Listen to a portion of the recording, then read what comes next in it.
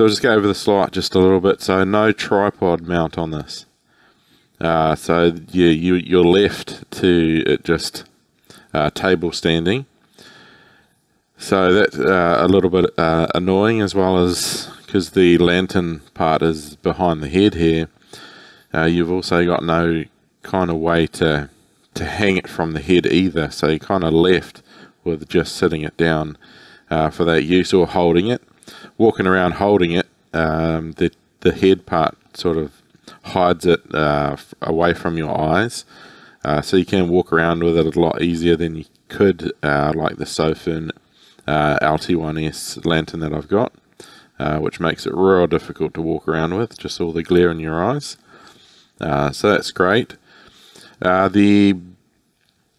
really quite like the size of this in hand, you know, for this large battery inside. For it being this sort of long, it's much better rather than 3 21700 cells in like a can, like a soda can style light. So it is much nicer in hand to hold. The weight of this is about 600 grams with the included battery, and that is going to make it just a little bit too heavy for if I was going to take it camping. A little bit too big as well.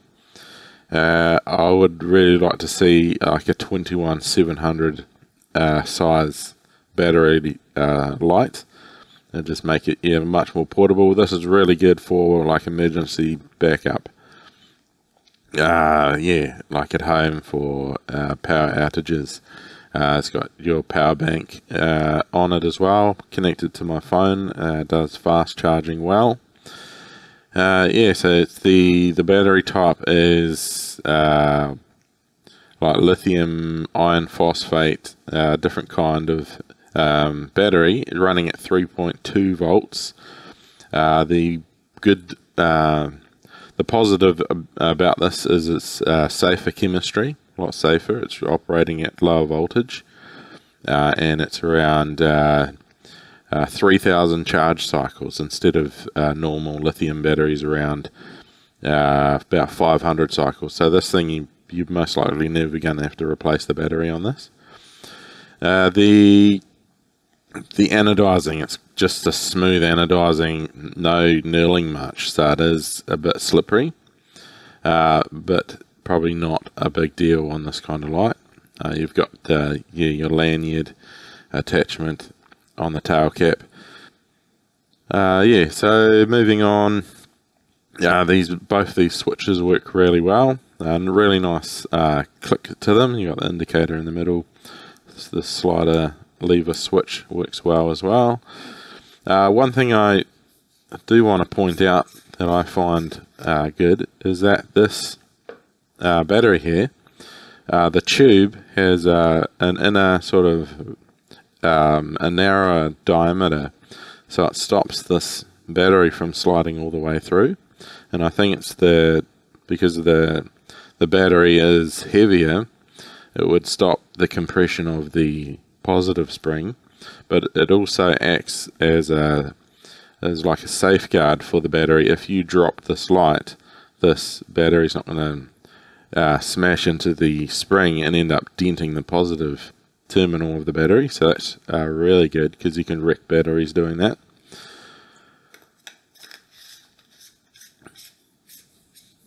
So yeah, good, real good build quality on this. So you've got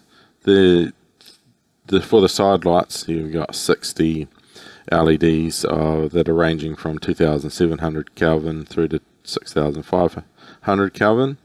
High CRI light, so it's very, very pleasant. Really bright, surprisingly bright. The RGB. So, that RGB is just a bit too bright on camera just for my settings, but the RGB, like the red color, cycles through far too quickly. Like it changes through. It's very, very difficult to stop on solid red, and the RGB only cycles through one way. You can't release the switch and press it again and get it to reverse the direction, so you have to wait the whole time it goes around, and then you can miss solid red again, and then it just becomes really annoying. So personally, as a good useful backup light, I would far rather just ditch the RGB and go for like a 660 nanometer red, a dark red. That is so much more useful than pretty colors for an RGB. But yeah, a lot of you guys like the RGB, so I mean it does look pretty cool. Some of the modes on this for the RGB, but otherwise, you know, ditch it and get a nice dark red, because the red helps a lot when it comes to insects at night. You turn on red from a white light and they're gone. You know, that's just so much better. So yeah, moving on, you know, you've got the TS27 in here, a nice large smooth reflector, and this produces a really nice beam on it, like perfect beam. No artifacts, no inner or outer rings. It is just such a nice beam to look at. The only thing is, as expected, close range, like on a wall, you'll just see sort of sharp edges sort of around the hotspot, and that just disappears out at a few meters. So, but that's just normal to what to expect.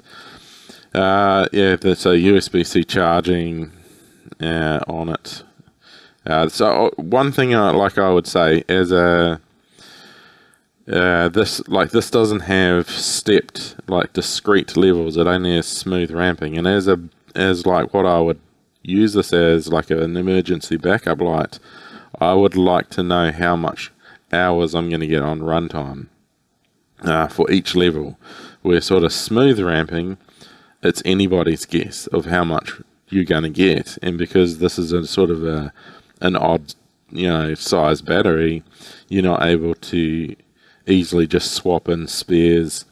So yeah, you're stuck with just charging the battery inside this light, and so you can't really, at the moment, this type of battery is not easily sourced just anywhere. So that's the one thing there. Another thing is I would love to see a smaller 21700 battery size. Then I'd be much more likely to carry this out for camping. You know, pop it in a bag. At the moment, this is a bit big to throw in a pack.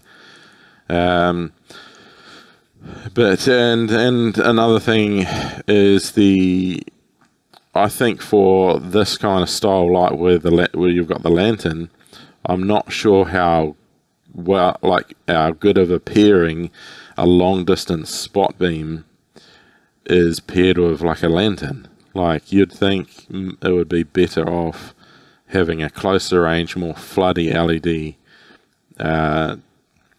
for this kind of light. But this is, you know, excellent throwing distance on this, almost 1,000 meters. It exceeds its specs.